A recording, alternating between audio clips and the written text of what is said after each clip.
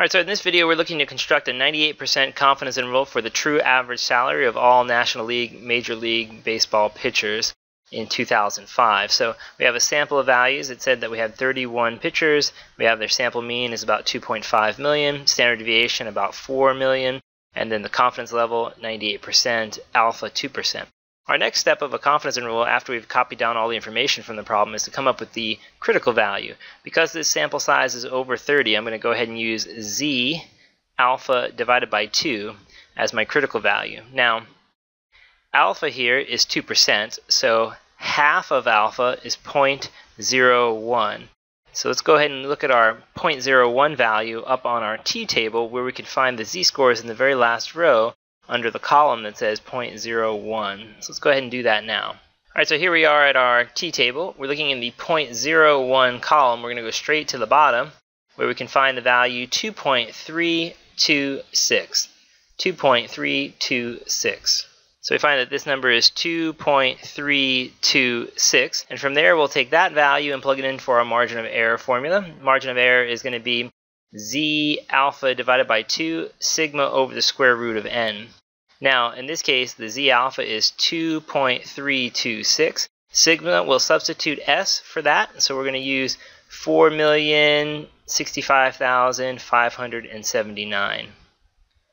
And all of that will be divided by the square root of n, the square root of 31 in this case.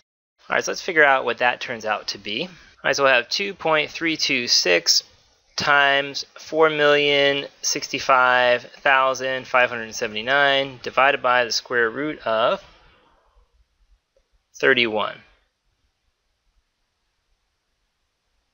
So we get 1,698,444.14. Now with that margin of error, we're then going to add and subtract it to the sample mean to finish up the interval. So our x bar minus error, x bar plus error interval. So to fill that in, we're just going to take that value, 2,522,785, subtract off the error we just found, and then do the same thing again, but we'll add the error this time. Okay, so that is our interval essentially. Alright, so let's see what this ends up producing then when we do that in our calculator. So I'm going to store this error in my calculator as x, just so I don't have to keep typing it back in. And then I'm just going to do the 2,522,785, and I'm subtract off the error. That's this value x. And I hit enter, and there's the first part of the answer. Then I'm going to bring that back up again. Oops, pardon me, bring up the calculation I just did again, but this time I'm going to add that error in. And so you see our answer then becomes 824,340 up to 4,221,000, etc. So let's go ahead and copy that down.